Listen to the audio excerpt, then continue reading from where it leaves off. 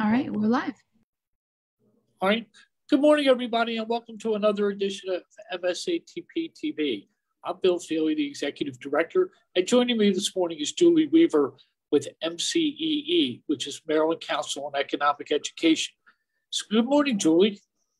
Good morning, Bill, and good morning to all your members out there. I'm so pleased to be here with you today. Oh, well, thank you. We're glad to have you. And I understand you have a little presentation you wanted to show us this morning?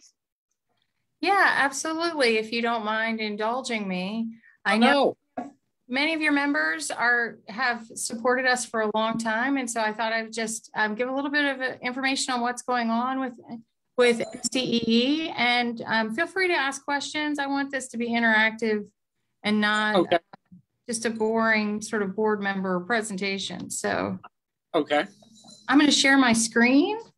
All right. We can talk through some of these slide points.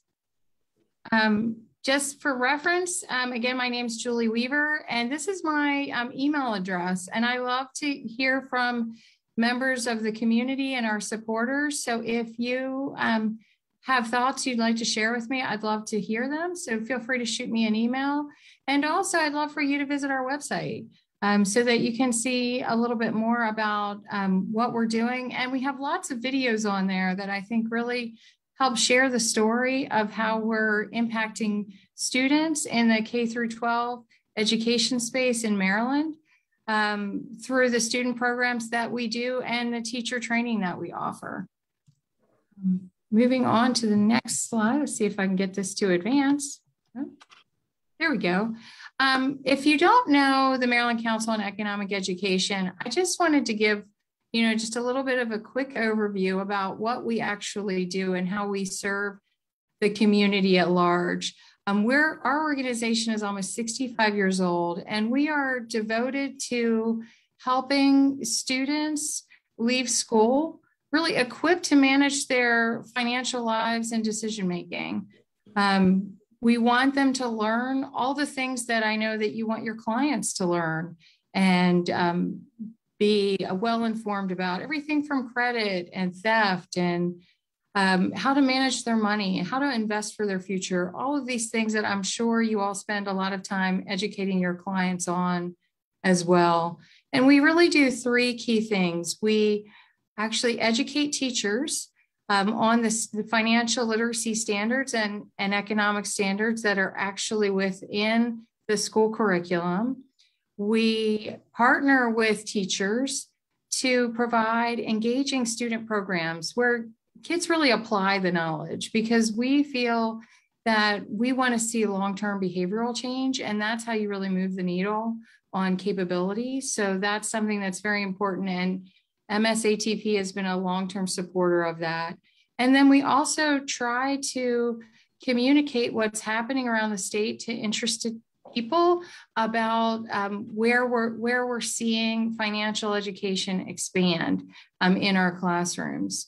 So, and you can see through the work that we do, which is 100% free, thanks to our sponsors, including Towson University, we're doing our best to really try to influence kids to have a better life and to make the most of the opportunities that are available to them. That's awesome. Yeah, this just gives you a little flavor of our student programs.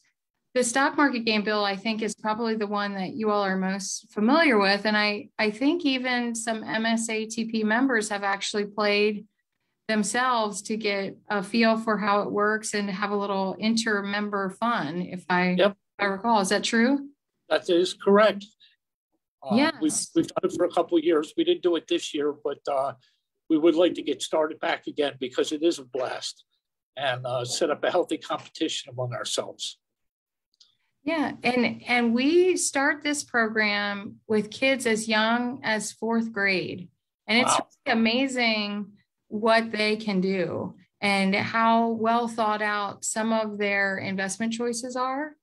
So we're working with the stock market game in grades 4 through 12.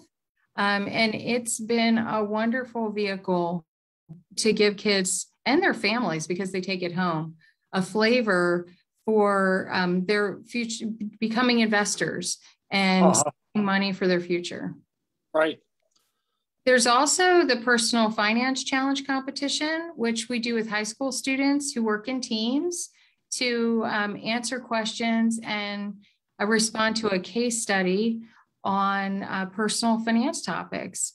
Our winner at the state level goes on to compete on behalf of Maryland at the national level. And our winner last year placed second in the national competition. Yeah, so that was very exciting.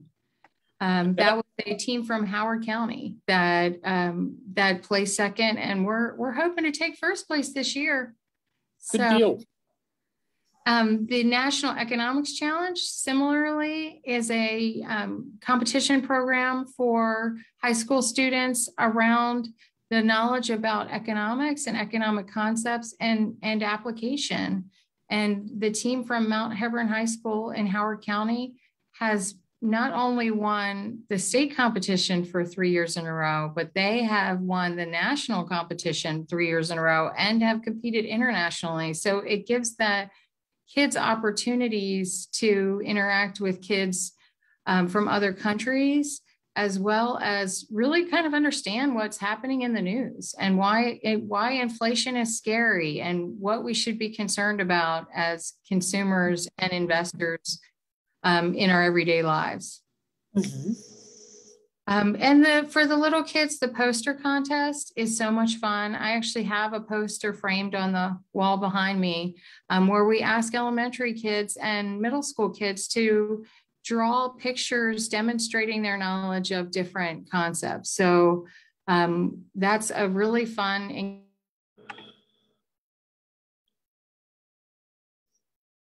Oh no, did we lose you?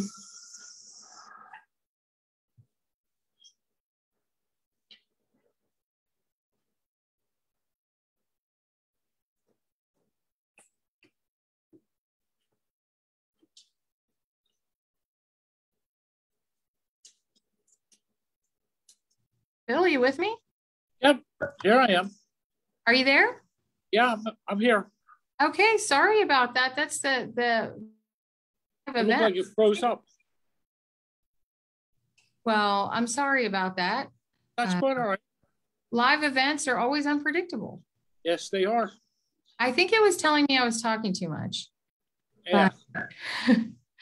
Anyway, these are great engagement programs for kids, and we're excited to share them. And we'd love for all of your members, if they have kids or grandchildren that are in Maryland schools, to ask about whether these programs are being offered at their school and help us to expand into new places where we're not currently engaged. Okay. Our name involves economics, and we spend a lot of time on personal finance, but we think of personal finance as applied economics because it all starts with the decisions that you make and the choices that you have before you. This year, we celebrated the very first Economic Education Month in October.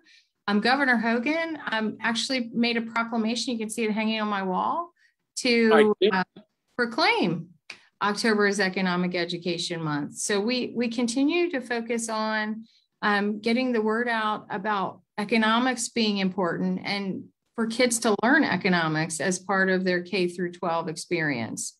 And I encourage you at home to, if you, with your neighbors, your nieces, nephews, grandchildren, children, to point out economic choices and talk about the news and help engage kids in learning economics for their future. Right. One thing that I definitely wanted to talk about today, because MSATP has been such a wonderful supporter of this program, is the Maryland Financial Education and Capability Awards. And that is a program where a teacher from middle, high, and elementary are recognized each year for exemplary education in personal finance. So that is a wonderful opportunity to recognize our very tired and overworked teachers right now for the great job that they're doing in the school. They receive a $1,000 cash prize plus recognition from the General Assembly. And the application process will be on our website and it'll be available in December. And anyone from the community can nominate a teacher, whether it be a teacher that is teaching someone in your life, or whether it be someone that you know that you have worked with professionally or just are friends with, and you know that they're working hard and doing great things. MSATP has been a sponsor of this program in the past, and we've been really grateful to partner on this. Bill, I don't know, do you want to share a little bit about the awards program last year and your thoughts on it? Well, I was quite impressed with the program that you did last year, and there was some students when they were talking about the teachers and everything, and the amount of respect that the students had for the teachers was just incredible. And it's such a refreshing thing to see that, because obviously on the news, all we hear about is the bad things that go on. Mm-hmm. And I realized that it's a whole lot more going on than that, but that's what you hear. So it was certainly a welcome breath of fresh air to see the respect that the kids had for their teachers. I couldn't agree more. I think good news doesn't sell newspapers or get people's eyes on a screen. So right. No one wants to talk about the great things. Right. Why don't you tell us a little bit about the exciting news from Montgomery County? Sure, absolutely. Another part of what we do is advocacy work, and that involves sort of spreading the news about expanding financial education. And in Maryland, we do not have a graduation requirement that students take a course in these critical life skills, which I think everyone thinks is important. And there's a lot of reasons for that. I think the State Department of Education feels that there are a lot of requirements already, and they also respect local control of the local individual county school districts to make decisions for the students where they live. So at MCEE, we have been working closely in the counties, helping where there is an effort to get a graduation requirement in that county to move the needle there. And last year, we saw Prince George's County pass a graduation requirement for all incoming freshman students this year to take a half-credit course in personal finance, which is terrific. Yes, it is. Yeah, it's one of the top largest school systems in the nation. And now, because of that, we're seeing a movement in Montgomery County. And both movements were led by students and their families. They weren't led by elected officials. So it was students, and it is students who are coming to Board of Education meetings and telling the board members that they need this information. And so right now, the issue is before the Montgomery County Board of Education to pass a requirement that a course be offered in every school, because shockingly, they don't even have it as an optional course. It's only in a very, very limited number of schools. So even if you wanted to take it as an elective, it's not even available to you. Wow. So the first step is to make it available to everyone. And then the second step is to make it required, which there's a strong movement in that direction. We're also, I listed Anne Arundel and Howard County here as well, because we're seeing a similar movement there as well. It's not quite on the front burner right now because schools are facing a lot of issues, but there is expansion happening in both counties, and probably there may be expansion in the county where your members live. On our website, we have a map that details where there is a requirement already in place. There is 8 counties right now that have a requirement. So if you're curious about whether it's required in your county or you want to get more actively involved, there's great information there. And you can always contact me too to ask what's happening and how you can advocate if it's something that your members are passionate about. Sure. And our members would also be glad to volunteer to speak at some of the local schools, to help the teachers out and getting the message across to the students about the value of the economic education. It will help with your taxes and different things like that. So we would be glad to get speakers for you if that's what your teachers would like. That's wonderful. And we do need speakers, particularly on complicated issues like taxes, to work with students. So I would love to do that, Bill, and we can follow up and perhaps survey some of your members to see who would like to speak and what areas they're in and help them get connected to a school close to them. Right. We'd love to. Yeah, wonderful. That's really, I'm going to stop sharing my screen because that's really brief slides that I have. In the time remaining, do you have other questions I can answer for you, Bill? I guess one of the biggest questions that I have is the criteria that goes into the Teacher of the Year award. Mm-hmm. Other than being nominated by one of their peers or whatever, or a student, what other requirements do they have for selection, and how do you pick the Teacher of the Year award? Sure. There's some basic differentiators. You can't have one within the last 3 years. Okay. One thing. So we often see teachers nominated every year because they're just phenomenal. But you can only win once every 3 years.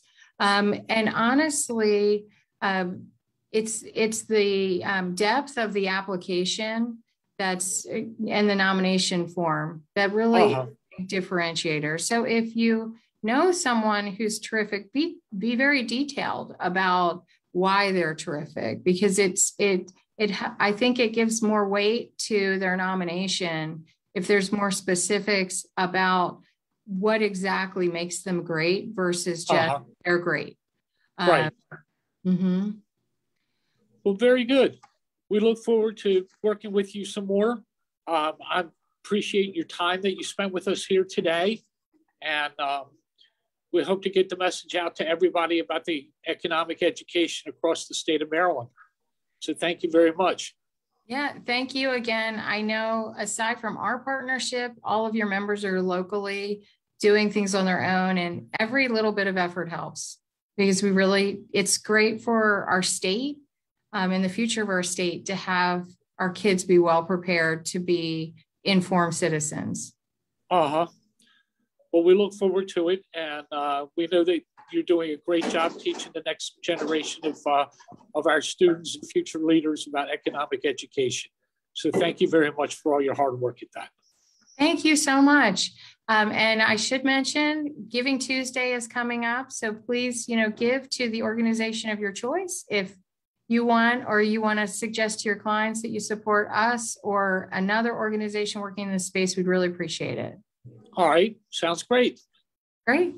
Thanks so much. Thank you. All right.